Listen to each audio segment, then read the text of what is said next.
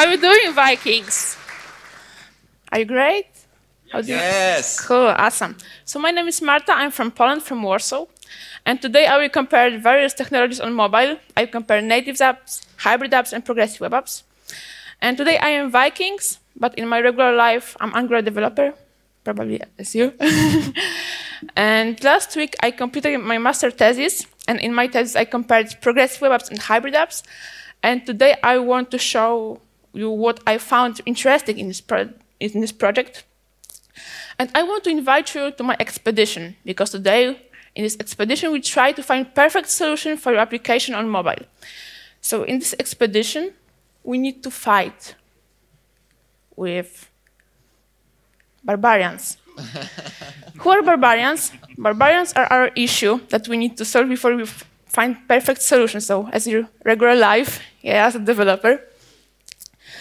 And if we find solution, then we win a fight. So before we start this expedition, we need a weapon. So today, the weapon is our skill sets, what you already have, and you can use to implement your application. So my Vikings, can you tell me how many of you have ever developed at least 5 native apps?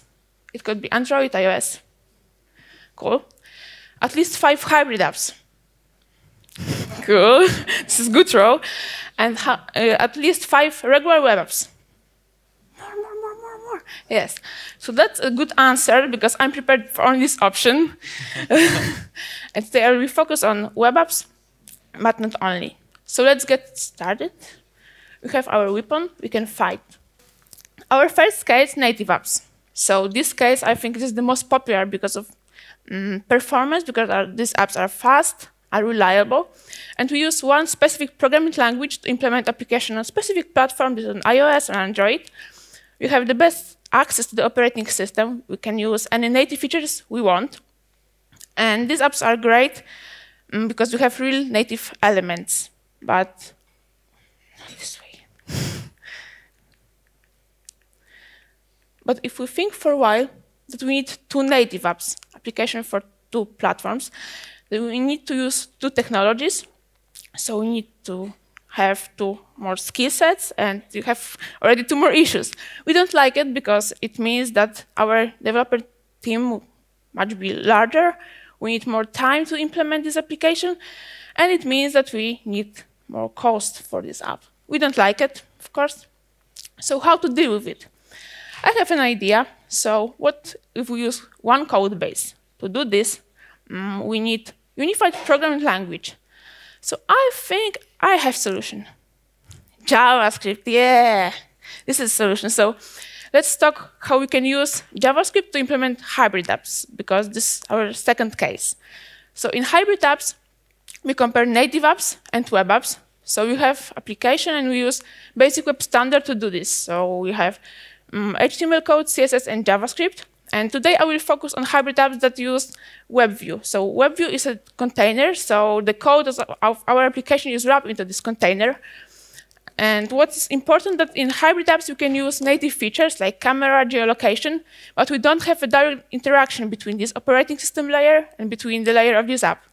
So we need additional layer. This is a bridge, a JavaScript library that allows it to use these features. So we can apply native plugins and use these features.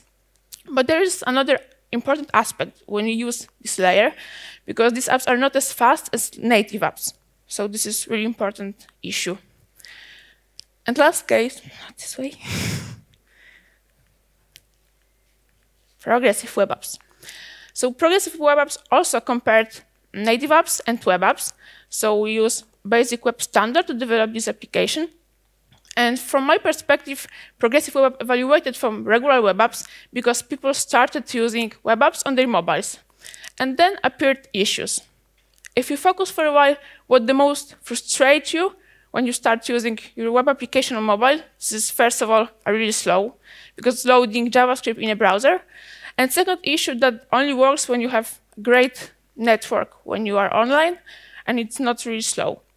So progressive apps resolve these issues because it can work even in offline state and under unstable network conditions. And these applications also are faster.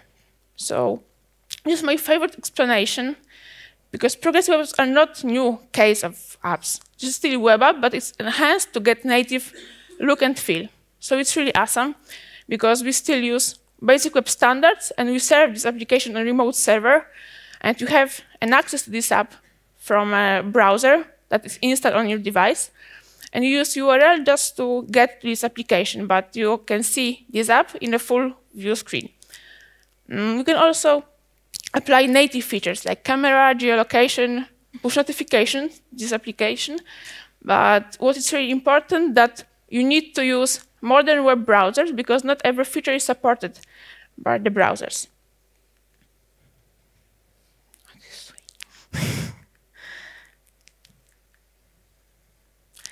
Today I told you that progressive apps and hybrid apps compared native apps and web apps. So what's the difference between these solutions? So the first difference, I think, is the most important: distribution. So progressive apps are still web apps, so you serve on a remote server, and now you have also access from Google Play Store. For hybrid apps, it's similar to the native apps, so you need to install it, and this is distributed by Play Store. If we focus on building process, for PWA you have the only one build, and it works regardless of the platform. But for hybrid apps, if you want to apply for different platforms, you require each build for this platform. If you want to apply native features, for PWA you need to use modern web APIs, but for hybrid apps you need to apply native plugins. So for these plugins, you should to check that this plugin is supported on this platform, but for PWA you need to check that this feature is supported by your browser and on your platform. So now let's compare it. So I divide this comparison based on 3 aspects. This is developer perspective, user perspective, and access to native features. So developer perspective. So the most important feature is just being cross-platform, working cross-platform. So for hybrid apps and progressive web apps, this is really cool. For native, it's not too good. So the development time and cost is worst in native apps.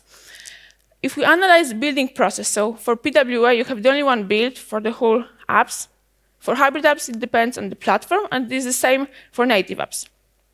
But if you want to change something in your application as a developer, for PWA, you need to change it once in your code because you have one code base, then build it once and deploy it on a remote server. For hybrid apps, you need to change it once because you have the only one code base, then build it for specific platforms, and then install it on these devices. For native apps, if you have 2 platforms, you need to change in these codes, for example, for Android and iOS code. After that, rebuild it, and then install it once again. So if you analyze user perspective, so these solutions are better than regular web apps on your mobile. So you can use it and work it offline state, you have a full screen view. But PWA has an additional pro. This is just being searchable by search engines. So this is really cool. And you don't need installation process. So it's great because data shows that with every step of installation, your application loads over 20% of your users. But native apps will be always better because of native look and because of performance. Now let's focus on native features. So the best solution are native apps, of course, because you have a direct access to the operating system. For hybrid apps, you need to focus which plugin you want to use and which this is a platform, for what platform. And for progressive apps, you need to focus which browser will be used by your users. And I tried to find features that are not supported by progressive web apps and by hybrid apps. And you can see the results in this table. So if you want to use contacts, calendar, text messages, geofencing, swap navigation, you can't use PWA. If we're talking about sensors, for hybrid apps, it depends on the kind of sensor and on the platform you want to use. And if you want to apply system data and alarms, the only one solution for you are native apps. So there are the key points to app selection. So if you want to get fast application that is stable, if you want to apply enhanced graphics, APIs, and if you have, of course, sufficient budget and time, the best solution for you are native apps. If budget and time are crucial for you, then focus on hybrid apps, because you can easily prototype something and you can use only one code base and create cross-platform app.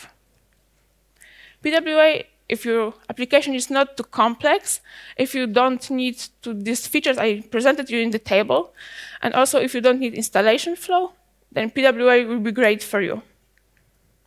So this is a summary. This is the most important slides of this presentation, so take a photo now. And what I can to say at the end, so that there's no one perfect solution because there's technology, but what you should focus on is this one, your weapon, what you already have and what you can use to implement your application with less cost and less time. So that's all from my side. Thank you so much. If you want to get these slides. Hey.